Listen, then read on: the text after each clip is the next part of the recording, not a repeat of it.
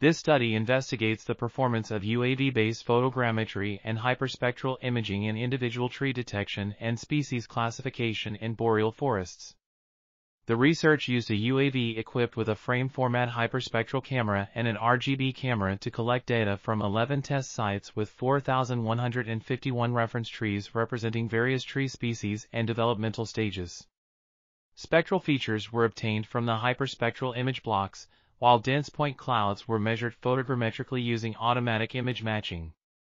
The results showed that random forest and multilayer perceptron (MLP) classifiers achieved 95% overall accuracies and an F-score of 0.93 in spectral and 3D point cloud features classification experiments.